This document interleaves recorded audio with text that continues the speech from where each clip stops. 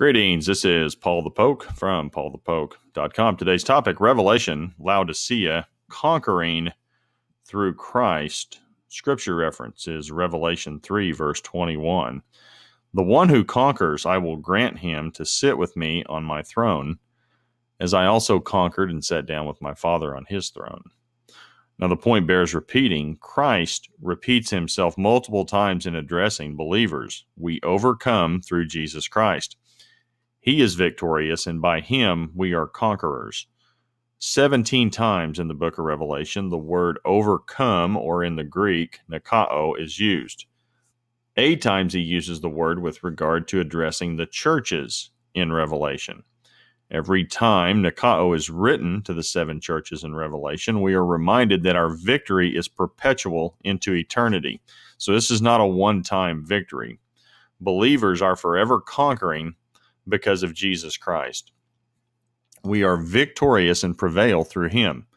We have ridiculous assurance. Jesus Christ is the answer. And 3 different verses I pulled, and there are tons of these, but I thought these 3 were clearly define the issue. 1 John 5, verses 4 through 5. For everyone who has been born of God overcomes, or nikao, the world. And this is the victory that has overcome, nikao, the world, our faith. Who is it that overcomes the world except the one who believes that Jesus is the Son of God? And a second example, the Apostle Paul, 1 Corinthians 15, verse 57, but thanks be to God who gives us the victory, nikao, through our Lord Jesus Christ. And I like this one from Romans 8, verse 37. No, in all things, all these things, we are more than conquerors through him who loved us. And the grammar of this particular word, the Apostle Paul states believers are, quote, hyper conquerors through Jesus. The next passage here, we'll take a look at the phrase, I will grant him to sit with me on my throne. As believers and overcomers, we will rule and reign with Jesus Christ. Believers will be appointed to authority. Believers will be political rulers in the future Millennial Kingdom. So this is not an honorary position. He says so, and this concept is stated repeatedly in Scripture. Even in the Old Testament, David made this statement 1,000 years before the birth of Jesus. And the author of Hebrews quoted the psalmist in Hebrews 2. And we'll look at the passage in Psalms. That's Psalm 8, verses 4 through 6. What is man that you are mindful of him, and the Son of Man that you care for him?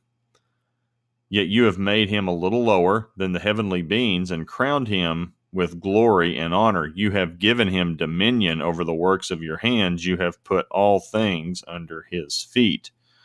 A second passage, 1 Timothy 2, verse 12, if we endure, we will also reign with him. If we deny him, he also will deny us. And the culmination of all of this is in Revelation 20, verse 6, blessed and holy is the one who shares in the first resurrection. Over such the second death has no power, but they will be priests of God and of Christ, and they will reign with him for 1,000 years. The phrase, and I also conquered. And this is the last time Jesus uses the word nikao within the context of the 7 churches in Revelation. It's a reminder.